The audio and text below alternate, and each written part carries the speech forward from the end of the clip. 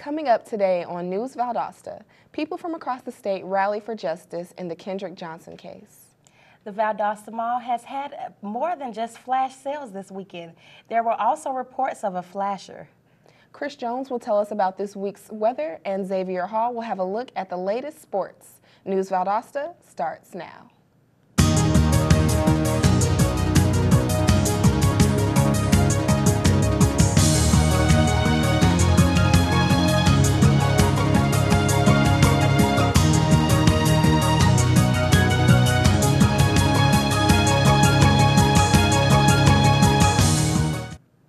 Welcome to News Valdosta.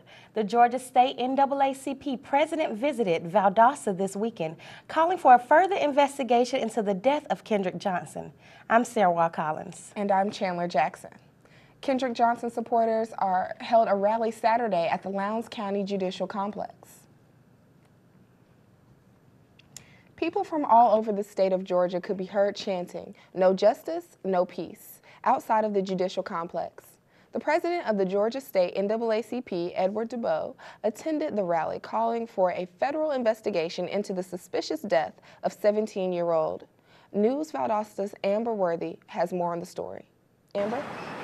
The first autopsy completed on the body of Kendrick Johnson indicated that his death was an accident and caused by a form of asphyxia. The second autopsy, however, said that his death was non-accidental and caused by blunt force trauma. With these new findings, the NAACP scheduled a rally to tell citizens how they can be involved in the next steps towards justice for KJ and his family. Over the summer, the family had Kendrick's body exhumed and had a second autopsy completed. The findings raised eyebrows immediately and brought about more questions from people all over the nation. We spoke with the president of the VSU chapter about why Kendrick's death was so important. Definitely, like this case is something similar to a Trayvon Martin type of thing. When something like this happens, you have to jump on it, because if we don't, then no one else will. If we wouldn't have said anything, then this case would have been closed and nothing else would have happened, and Kendrick Johnson's voice never would have gotten heard. So. People from all over the state of Georgia rallied because they are still seeking justice. No justice, no peace. No justice, no peace. No peace. Back in January, Kendrick's body was found in the gym at Lowndes High School. The initial autopsy completed by the state didn't mention anything that would suspect foul play. KJ's parents, however, thought differently. One question still remains with the people who gathered here: what happened to Kendrick Johnson? We will continue to follow this story, and you can follow Justice for KJ on Twitter, as well as visit justiceforkj.org. Reporting with News Valdosta, I'm Amber Worthy. 19-year-old Cheyenne Brockington of Douglas will be spared the death penalty, but spend the remainder of his life in prison after pleading guilty to a double murder. Brockington confessed to the shooting of Tasha Stiles and Angela Ortega. The women's bodies were found in February of 2012 near the edge of a pond. Assistant District Attorney John Rupker says Brockington's DNA also is linked to 2 unsolved rape cases in Coffee County. Brockington has pled guilty to one of the rape charges and is expected to enter guilty plea to the second. DeMarquise Elkins has been found guilty by a jury of his peers for his role in the murder of a Brunswick baby. The 18-year-old Brunswick teen has been sentenced to life in prison without parole. 15-year-old Dominique Lang is also charged with murder, but will be tried at a later date. The baby's mother testified that she was walking home from the post office with her child in a stroller on the morning of March 21st when a gunman demanded money from her. After the mother told him she didn't have any, the gunman shot her 13-month-old baby in the face. Valdosta police are searching for a man who allegedly exposed himself in the Valdosta Mall parking lot. According to the mall police, mall security received 2 different complaints about a 20-year-old white male flashing patrons as they headed to their cars. The incident occurred in the lot near Old Navy and PetSmart between the hours of 5:30 and 6:30. Thursday night. The accused is described as having a medium build and a buzz cut. He is believed to be driving an older blue Jeep Cherokee. Police asked anyone with information to contact them immediately. Kira Graham and Chaquel Cook have pled guilty to murdering a soldier in Thomasville. Graham, Cook, and 2 others are all charged with shooting Hassan Williams in the head in July of 2012. Graham received 2 life sentences for pleading guilty to felony murder, armed robbery, and arson. Williams had been recently discharged from the United States Army when she was killed. Williams and Graham served in the Army together. The other 2 defendants have yet to go to trial. Dozens of exchange students call Valdosta home every year, but the students expect to be cared for and to have a trusting relationship with their host families. For 6 Korean exchange students in Suwannee, that trust has been broken. A Suwannee couple has been charged and arrested with 2 counts of child molestation and 6 counts of providing alcohol to minors. The students' ages range from 15 to 18. Police started an investigation after the students complained about it to a school employee. The students reported that Woo Ki-yi and Yeon Ju-yi would have gave them alcohol and forced them to play games that involve stripping down naked. Woo and Yeon are being held at the Suwannee County Jail without bond. Christopher Davis of Valdosta has been arrested in connection with recent theft attempts. Reporter Stephanie Salone has more. Thanks. Valdosta police have apprehended someone in connection with the recent auto thefts. On September 13th, police responded in reference to suspicious activity in a parking lot at 100 North 2nd Street. Witnesses described a suspicious male trying to break into several vehicles in the parking lot. Police arrived and located a person matching the witness's description. The male ran from the lot but was arrested a short distance away. The male gave officers a false name, but witnesses were able to identify him as the person breaking into those vehicles. Christopher Davis, 20-year-old Valdosta resident, has been charged with entering an automobile to commit theft or felony and charged with 1 count of giving a false name to a law enforcement officer. He is currently in the Lowndes County Jail pending court proceedings. The Valdosta Police Department is asking anyone who witnesses any other criminal activity to please call 911 immediately. With News Valdosta, I'm Stephanie Salone. Valdosta resident Kenneth Leonard will be spending at least 15 years of his life in prison. Leonard pleaded guilty to 2 counts of child molestation in late July. He was sentenced to 2 20-year sentences in prison Friday morning. Valdosta police say Leonard met his victims while serving as a volunteer at Cross Point Church. Up next on Valdosta News, we'll tell you about the latest city projects and how they might affect your travel plans. You've heard the phrase, don't shoot yourself in the foot, but stay tuned to find out what happened to a man who shot himself in the hand. Chris Jones will give us a look at the upcoming weather, and Xavier Hall will tell us about this week in sports. All this and more when we come back. Stay with us.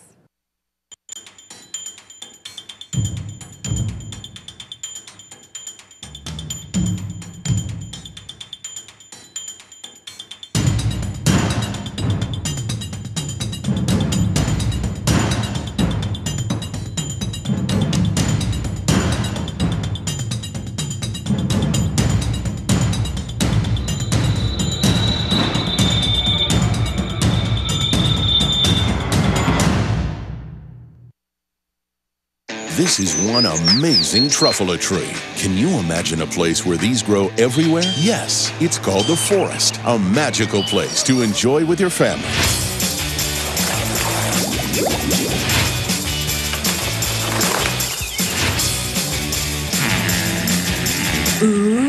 So discover the forest and explore all the wonder that's there. Visit discovertheforest.org to find a forest near you. Welcome back to News Valdosta. Local firefighters are working with police to solve an arson and robbery case. Valdosta firefighters say that someone robbed an airman's house and then set it on fire. Police and fire officials are investigating a robbery and arson case that took place at Moody Airman's house. Fire officials say flammable liquids were used to start the blaze. By the time the firefighters reached the house, it was almost engulfed in flames. 2 handguns, a shotgun, and 2 TVs were stolen, according to the airmen. No one was home when the fire broke out. Moody officials are asking for donations to help refurbish the home. An Albany man who shot himself in the hand is now facing charges. 18-year-old Corey Wright told Albany police that he was wounded when someone in a black grayish truck drove by and shot him. Later at the hospital, Wright admitted to shooting himself. Officers say that they could see the barrel marks on his injury. Wright is charged with making a false statement to police. His condition has not been released yet, but police did say that Wright had to undergo surgery. The city of Valdosta is beginning to install stormwater pipes today on North Lee Street. The installations are being used to help prepare for a new sidewalk project. The new sidewalk will help extend from Jane Street to Volanton Drive. The pipes will be installed on the east and west sides of the street. This part of the project is expected to be completed in October. Motorists should be aware that the project may cause lane closures at times during the project. The project is being funded by SPLOST 6 revenue. Tomorrow, the city will clean the main sewer line from 10 in the morning till 2 in the afternoon. The cleaning will take place at the manhole located at West Central Avenue. This project is to remove any debris that may have settled in the sewer main. Motorists will be affected, but traffic devices will be held in place to direct travelers. Volunteers participated in the second annual The Clock is Ticking 7-mile swim on Sunday. The event commemorated the life of James Eunice, a young man who drowned at 17 years old in January 2011. All proceeds are going to the James Eunice Charity Fund. John Eunice, the father of the deceased, said that the event is a way to give back to the family since the community was so instrumental during the time of James Eunice's death. The swim ranged from 1 to 7 miles at Long Pond and Lake Park. Coming up on News Valdosta, we'll tell you which cities made the list of 100 best places to live in America. And when we come back, Chris Jones will take a look at our upcoming weather. News Valdosta will be right back. Thanks for calling the GED Pep Talk Center. Jerry Stiller speaking. Your level 7 in-your-face pep talk. I can keep pushing you. Believe me, I'm good at it. But at some point, you're going to need to start pushing yourself. See, once you've got your GED diploma, you'll feel so good about yourself. You tell them. You can't change your past, but you can definitely change your future. That makes me so happy, I'm ready to bust out a dance. Mr. Trejo, can I transfer this guy to you? My gentle technique isn't really working. You need something a little more... persuasive? Yes. You listen, and you listen good. Hey, where's my sandwich? Terry? Terry! Take it from me, the King DMC. It's a real cool thing to get your GED. Get that diploma! Now hold on and we'll find you free GED classes. Capiche? Whatever motivation you need, we've got a pep talk for you. Get your GED pep talk and find free classes at yourged.org.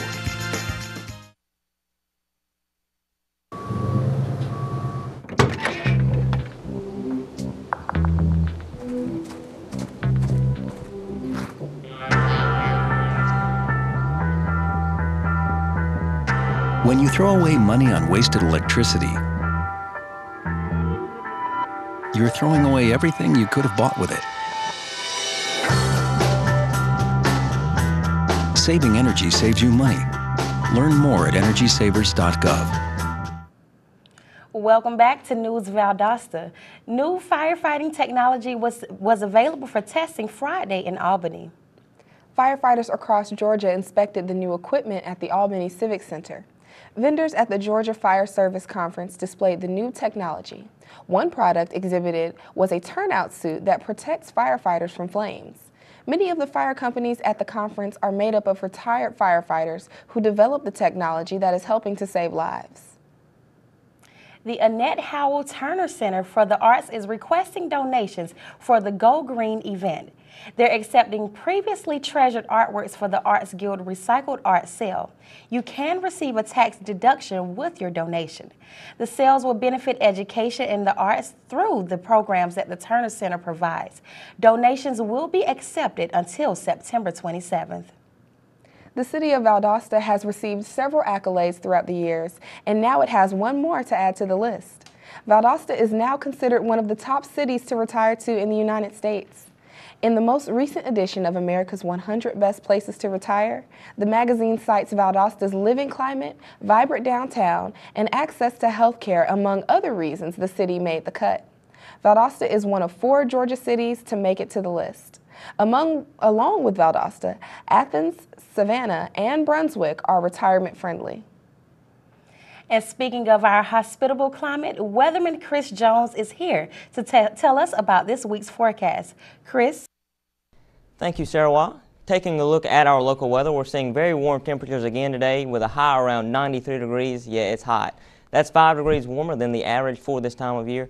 I'd keep an umbrella handy as there is a 40% chance of one of those pop-up thunderstorms that we know all too well as a moist parcel of air moves in off the Gulf of Mexico. Relative humidity will be around 70%, which could make it feel pretty sticky outside. Those moderate rain chances will linger into tonight with a 30% chance of a rain and a low of around 70. That is 5 degrees warmer than the average with a low of 65.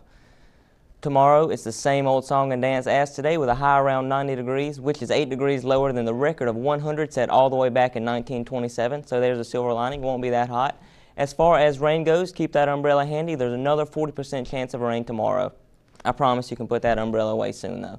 The UV index will be very high again at a 9 tomorrow. Be sure to apply plenty of sunscreen, wear a good pair of sunglasses, and limit time outdoors whenever possible. Most importantly, stay hydrated by drinking lots of water.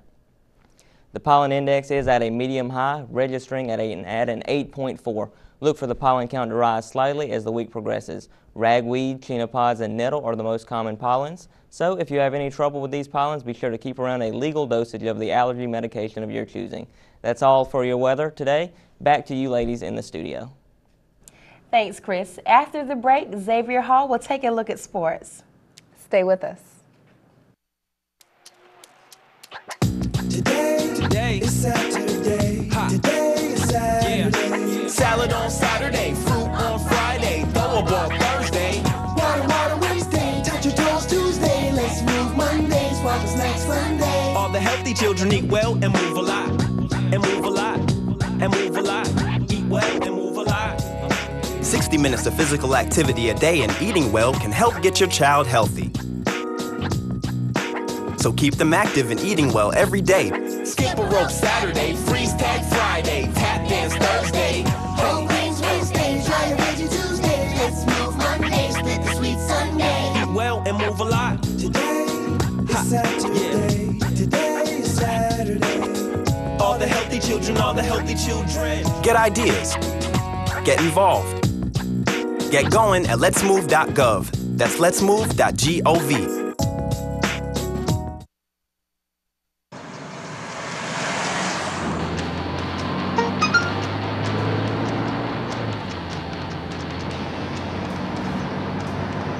The average text takes your eyes off the road for nearly 5 seconds.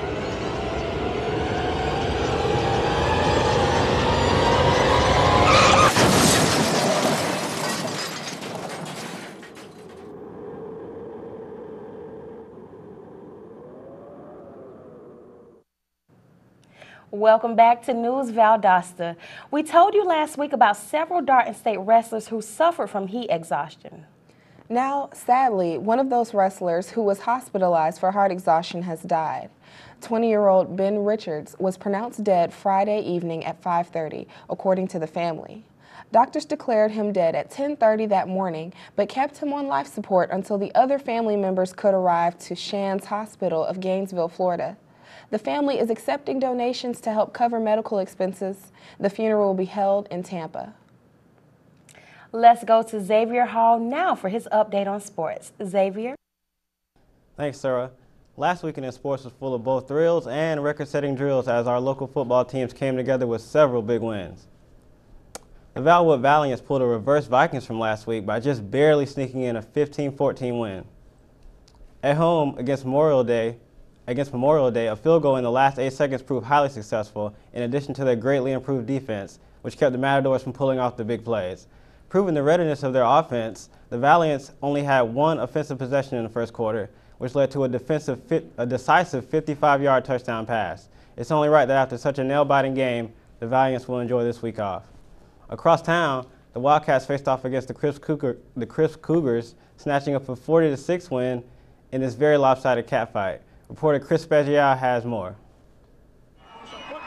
This past Friday night, the Valdosta Wildcats improved their record to 3-0 after defeating the Crisp County Cougars 40-6. The Cougars struggled to get anything going, who also looked for a 3-0 start to their season.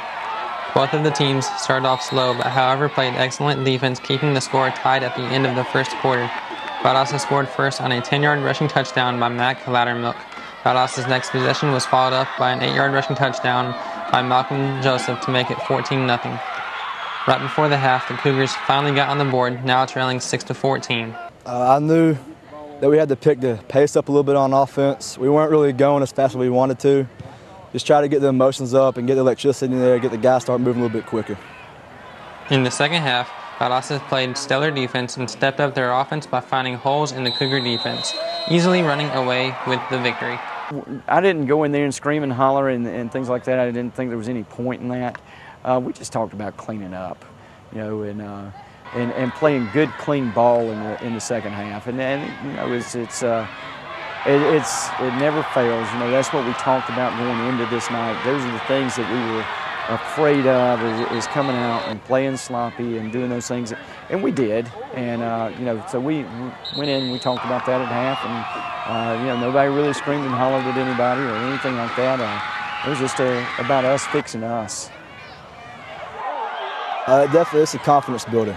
You know, each week, the more you win, the more confidence you get in the team and the offense, and you just keep feeling like there's no one who can stop you. They'll be playing Newton right here at 8 o'clock next Friday night. I'm Chris Beziel from News Valdosta. All right, the Cats left Bazemore Stadium with the hearts of lions, but they should hold off before breaking out the catnip as they face the lounge-clinching Newton Rams this Friday. And finally, the story of the weekend.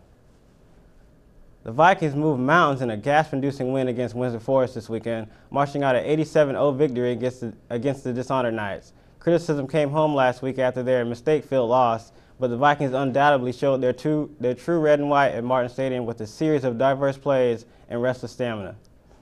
The Vikings led 24-0 by the end of the first quarter and showed no signs of stopping, not even a little bit, as they switched to an almost completely junior varsity team after halftime with a soothing Zen score of 52-0. The Vikings settled down with 432 total yards compared to a humbling 24 yards for the Knights.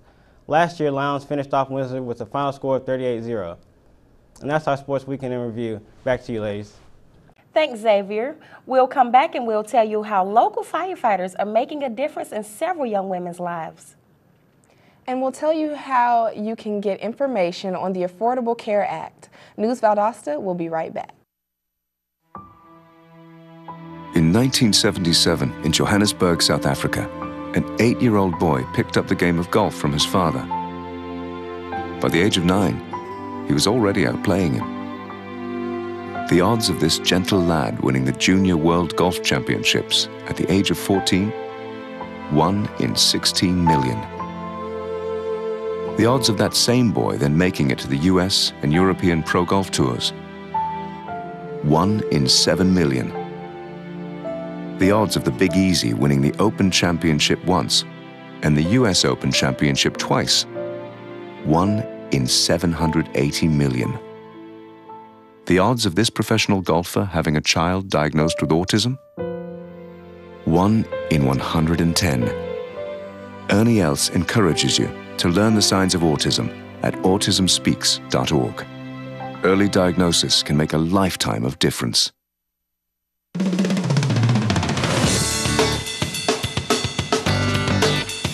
I love learning. I believe in service. I am full of passion. I embody sportsmanship. I trust in my resourcefulness. I like balance. That's why I chose Division II. Welcome back to News Valdosta. Can your dog do tricks? Applicants are now being taken for the Hehaira Honeybee Dog Show. The dog show will take place Saturday, October 6th, and will consist of 3 categories. The categories are Best Trick, Most Original Costume, and the Best Duo Costume, which will be judged based on both the dog and the dog owner's costume. Entry costs are $2 per category or $5 to participate in all three. Proceeds benefit Bark and Act Animal Rescue. Registration forms can be found online. The Valdosta Lowndes County Chamber of Commerce and the South Georgia Employer Committee will host a panel discussion on the Affordable Care Act compliance requirements on Wednesday, September 25th. An array of topics will be discussed by experts in the subject matter. Registration is required to attend. The Albany Fire Department donated 60 prom dresses on Friday to young girl burn victims across the state of Georgia. The dresses were given to the Georgia Firefighter Burn Foundation. The foundation holds a camp for burn victims every year in Winder, where girls 7 to 17 can enjoy a prom that is hosted during the camp. Along with holding the camp, the Burn Foundation supports medical facilities and helps burn survivors along their recovery. Thanks for watching News Valdosta. I'm Sarah Collins. And I'm Chandler Jackson. For all of us here at News Valdosta, thanks for joining us. We'll see you next time. Have a great day.